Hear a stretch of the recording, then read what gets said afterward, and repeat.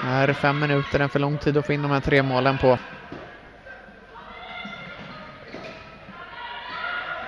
Här är Edlund som gör den lilla delikatessen och fram den till Andersson. Andersson med skottet i mål och här avgörs nu matchen. 5-1 Erika Andersson framspelad av...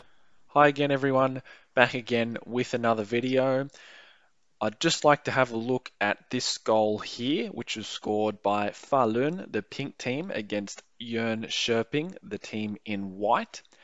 Right now, just to set the scene, the ball is with this Falun player here, and Falun are attacking in this direction towards the left of the screen. So this goal shows some interesting aspects of playing deep in the offensive zone, around and behind the opponent's net. So I'll go through the analysis first, and then towards the end of the video, I'll go through some ideas as to how this could be implemented if you were coaching or if you were a player. So I'll just move the video through so we can go into the analysis to start with.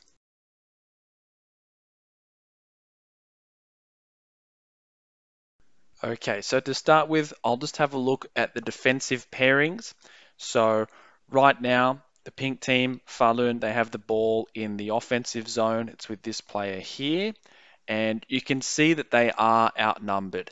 There are 4 defensive players to only 3 attacking players, so 4 white players against 3 pink players. The pairings are fairly clear. At the ball, we have a pair here.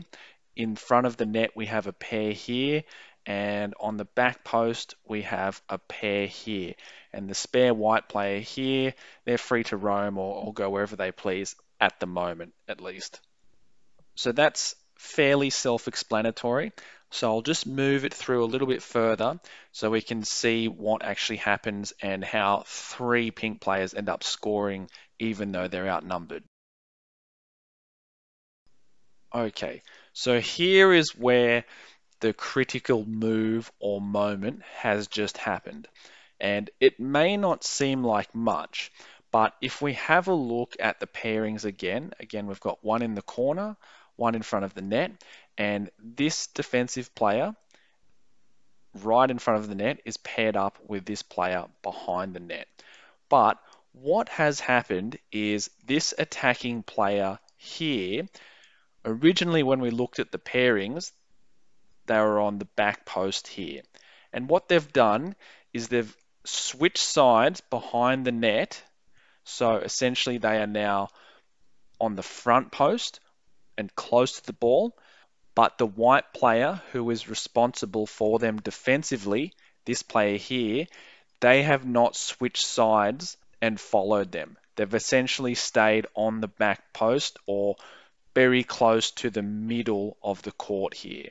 And what that means is that if this player gets the ball, then they have no one stopping them from attacking this space here. There's no one blocking their path into that space. It should be this white player here, but the white player has not followed them to the other side of the net. And that ultimately is what happens.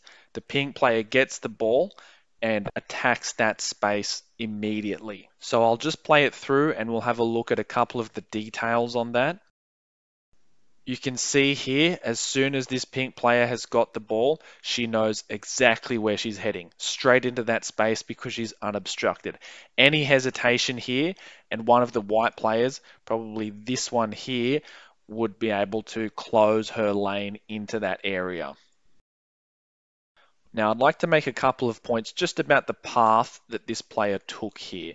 So, originally, they were down pretty much on the boards, and now look how far out they've come. They're all the way out pretty much at the top of the goalkeeper area, and they end up coming out a little bit further. This is what is called a walkout, particularly by ice hockey coaches, essentially because the player is not wrapping around and going for a quick tuck in on the near post. They're walking the ball out from the boards behind the net into a favorable shooting position. What she did was she used the space that was available to her. So if we take it back a little bit here, the space is in this area here. And she recognizes that and uses that space. She does not try to force her way into this area here because presumably she knows that this player and this player would probably be able to close that down. Likewise, having another pink player in there is going to just make it more crowded and give her less space to work with. So she makes a really good decision in basically taking what's available and following it through, even if that technically takes her further away from the net. So she's just released the shot, and have a look at how much distance she's covered.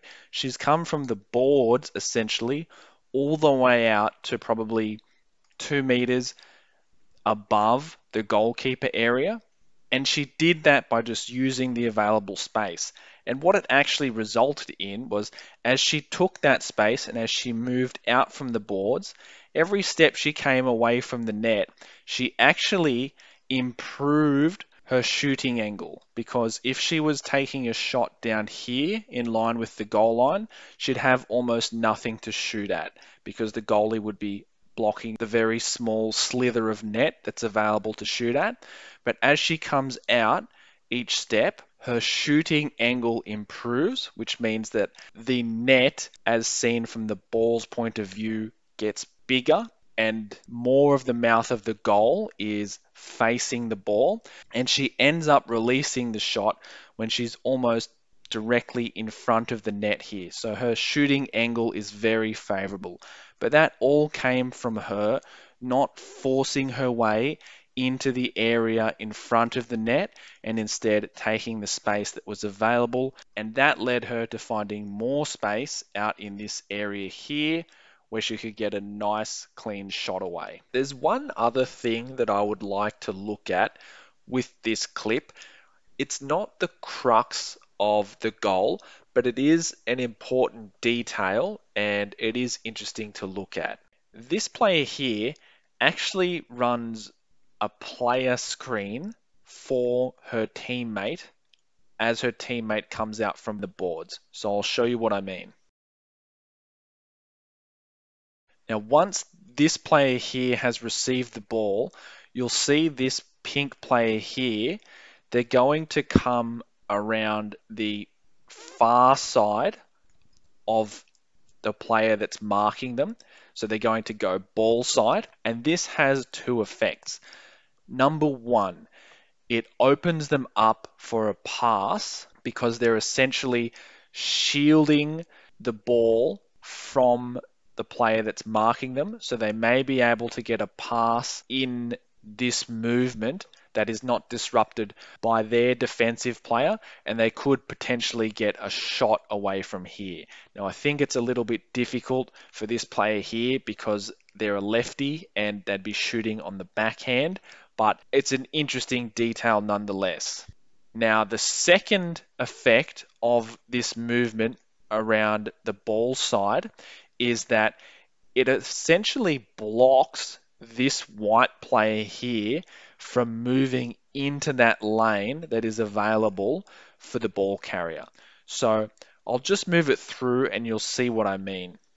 See, as of right now, this white player here could potentially take a step in this way and close the lane down for the ball carrier if it were not for the pink player in front of her directly taking that step away. The white player has no ability to move that direction, so if they want to attack the ball carrier, they either need to go this way or they need to go this way.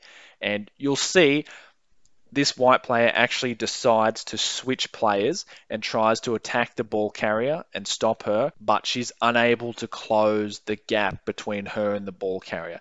If this pink player was not blocking that path, it would have been an easy option for this white player to just step in and stop the ball carrier from advancing as far as she did. Okay, so what can we take away from this clip and try and implement ourselves, either as a player or if we're coaching a team? Now, the main point is just that if there's an attacker going behind the net, that they should test the defenseman to see what they're going to do. Particularly if the defenseman is going to stay in front of the net, this attacker probably just wants to switch sides, either going towards the ball or away from the ball, depending on which side they start on, and just see if the defenseman follows. Do they follow with them either way, or do they just hold one side? If they do follow, then you know that space is available on the opposite side for when that player gets the ball. They can attack into that available space by simply dribbling behind the net and trying to walk it out from there. If they do not follow, then the space will be available on the side that the player has moved to. They should be able to walk the ball out immediately and have space to drive into. Now, obviously, this is all contextual depending on the position of the other players on the court. One other thing that may be worth trying is having the player start in line with one post behind the net, but having the intention to, when they receive the ball or as soon as the pass is made, move quickly to the other side in the hopes that the defenseman will not be able to move across the front of the net as quickly, and they'll be able to find space to attack from there. So they are just a few ideas and pointers that occur in this scenario that could potentially be implemented. And the other point that I think can be taken away from this is the value of player screens. They're very subtle, they're not immediately obvious, but you can see that in this scenario, they are very valuable and they essentially allow the ball carrier to get into the space that they want to.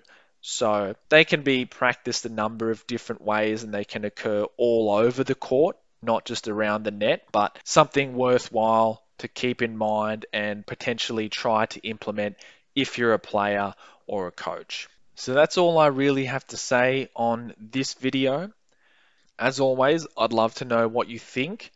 So please leave a comment below. Let me know if you think that this concept is useful, these walkouts and testing that net front defenseman. Also, what do you think of player screens? I'd be interested to hear about that. And lastly, what do you think should have happened defensively here? The white team, they did have the numbers. They should have been able to defend against this successfully, but they were unable to. So I'd be very interested to read some comments on that. But as always, thank you for watching and I'll see you in the next video.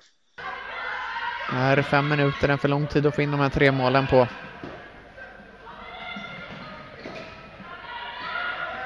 Här är Edlund som gör den ledda delikatessen och fram den till Andersson. Andersson med skottet i mål och här avgörs nog matchen. 5-1 är Erika Andersson framspelad av